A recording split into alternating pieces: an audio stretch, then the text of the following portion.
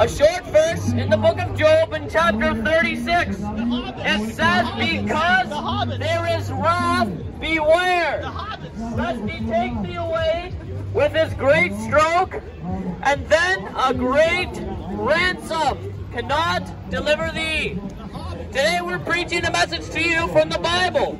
If you'd like your own copy of the Bible, which is God's Word, we're giving them away for free. Come take one for yourself and read it for yourself. Job chapter 36 and verse 18. I'll read it again. Because there is wrath, beware, lest he take thee away with his great stroke, and then a great ransom cannot deliver thee.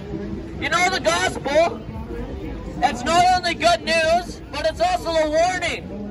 And the message we preach to you today is a warning. Because, friend, in the sight of a holy God, you are not ready to meet him. You are in your sins. The Bible says, for all have sinned and fallen short of the glory of God. We have all fallen short of God's standard, which is perfection. Friend, I know I can't keep that. You know you can't keep that. And because of that, you're not ready to face God. You may turn to your own, you may say, well, I'm not that bad. You know, I'm a good person. I give to charity. You can list a whole list of good things you do. But friend, none of those will make you right in the sight of God. The Bible says, for by grace are you saved through faith, and that not of yourselves, it is a gift of God, not of works, lest any man should boast. Friend, God does not want your good works if you're using them to try to justify yourself. In the sight of a holy God, he says, we're all as an unclean thing. We're not ready to face God. That's what Job is saying here in the book of Job. It says, because there is wrath, beware. Because you have to acknowledge that right now you are not ready to face God. If you die right now without Christ, you will go to hell, friend. It's not a fact we love preaching about. We don't enjoy it. But it's a real, solemn reality, friend. We have to warn you about it.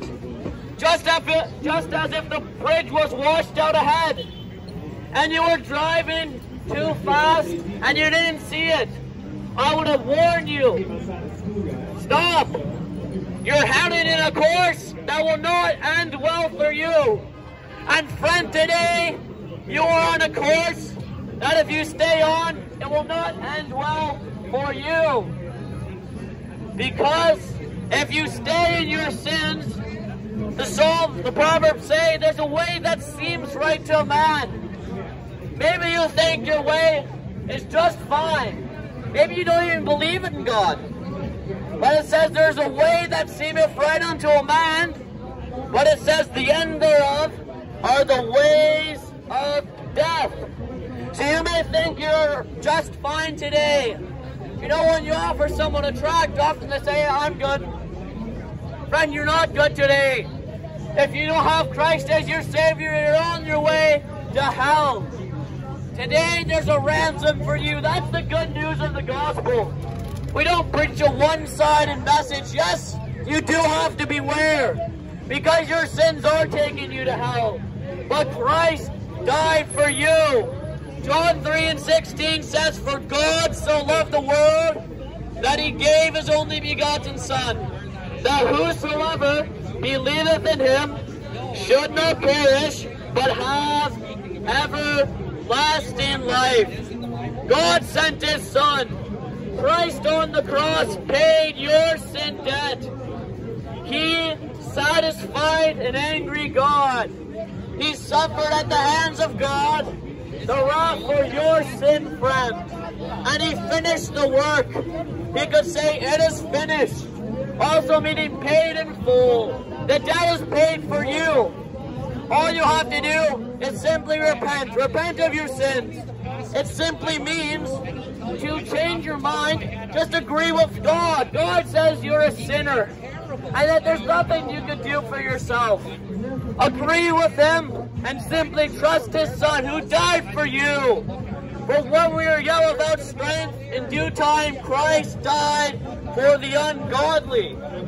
Simply accept God's salvation today, friend, and you can have eternal security. You can know, you can rest your head on your pillow today and know that if you would die, you go to heaven.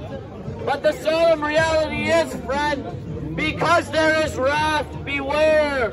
There is wrath coming, friend. You need to be saved today.